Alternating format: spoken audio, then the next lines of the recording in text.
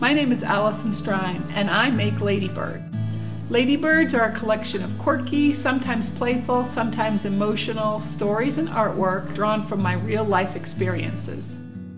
I started out not even knowing I had anything artsy in me. I wanted to work with horses when I was little, and I was going to be a blacksmith. Luckily, my mom kind of convinced me, just try college, Allison.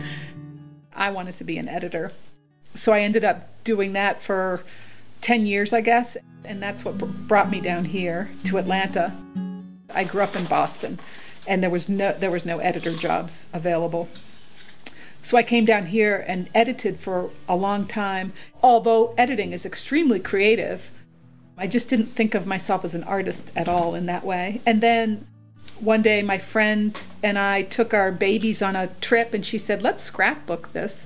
So I became incredibly engrossed in scrapbooking and competed in scrapbooking competitions and won one of them. And you did? Yeah, I did, honey. I got the Hall of Fame. At the time it was this big deal, but I wanted to be published. So to get my work published in the magazines, in the scrapbook magazines, was a big deal. So I did that for a few years, and that was fun.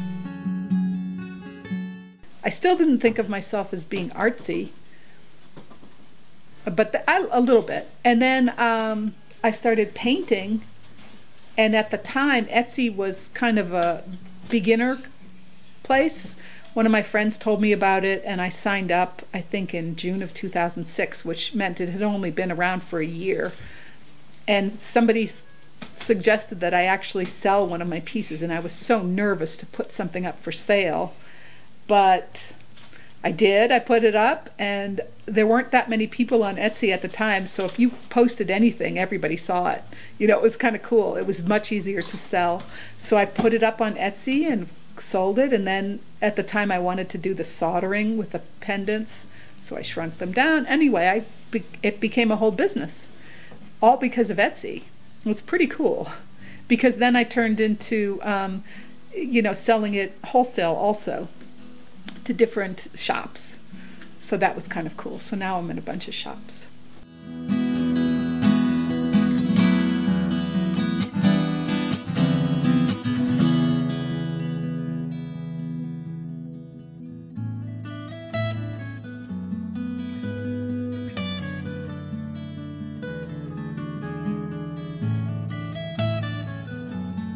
This is one of the first pieces I ever made.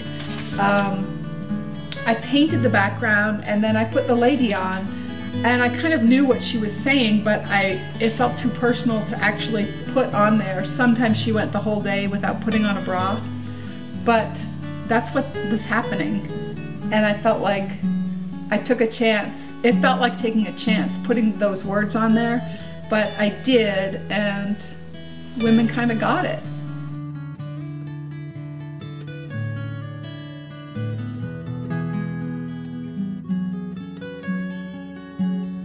Pretty much for all my pieces, I'll scan them in and then play with them digitally if I need to, like adding a saying sometimes, or just now if I had scanned it in, then I can print it out.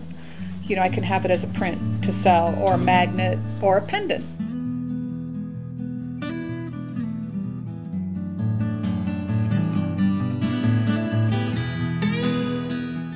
And I almost quit doing the business because I had such a struggle to get the right printer and the right inks. But finally I got, I don't know what it is. Oh yeah, R28. It gives me a fantastic quality. I print on Epson paper, of course, and I use matte papers, so it doesn't have a gloss or a luster, and the colors just pop. And of course I can adjust them. I can add more saturation or less or whatever. I think this pink will look pretty. Yep, it does. Why not? For each of the pieces that I do, when I put them up on Etsy, it's important to give it a good description. So all of these pieces, when I have them tell a story, I write down the history of the story. So that might be kind of witty and silly, it might be very serious and emotional, it might be, the different stories come from different places depending on the art.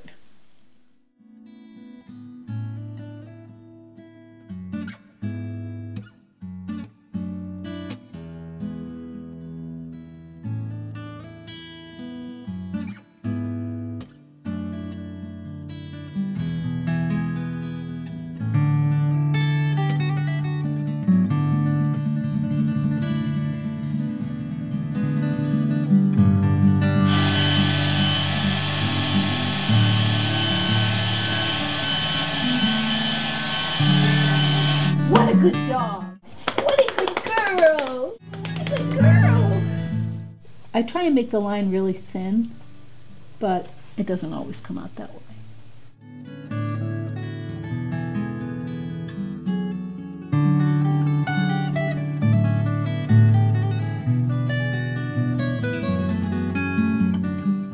Sometimes I work on an 8x8 inch canvas, which is this one.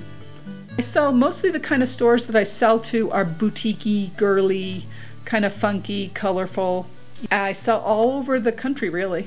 I'm in about 100 stores all across the country. Yeah, it's really fun.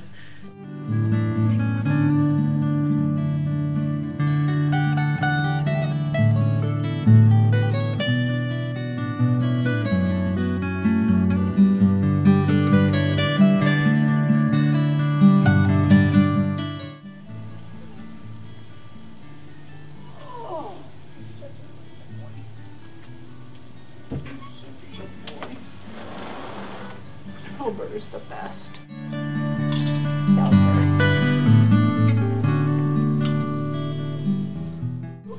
I feel like I have two employees, the dog and the cat. You know, they need to come to work with me every day, and the dog always is jumping on my lap and running around and staying busy, and the kitty comes over and ruins things every once in a while. Hilbert. But it's nice. I don't have to feel like I'm working alone. I love to have an animal with me all the time. Makes it much more fun. Oh. What were you doing? Why weren't you here? I can't paint without her. Come on, that worked.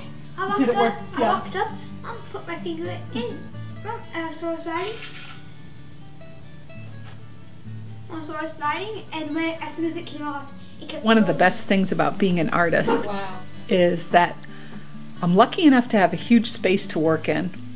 And of course, I can work in my pajamas, I can send the kids off to school and then come down and piddle paddle piddle, paint or whatever. Having, you know, a 13-year-old and a 10-year-old, I can still enjoy every bit of them, send them to school and come down and do my art. And sometimes I'll do the art with the kids, they'll come down too. But I definitely feel very, very lucky.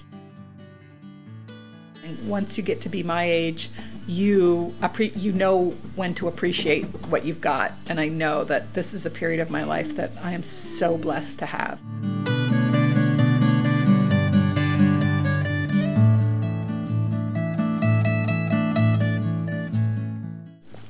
Oh, and these ones look good anyway. I have a book coming out just in a month. It's called Ladybird Land, and I haven't seen it yet, but it'll feature my art with little stories that I tell.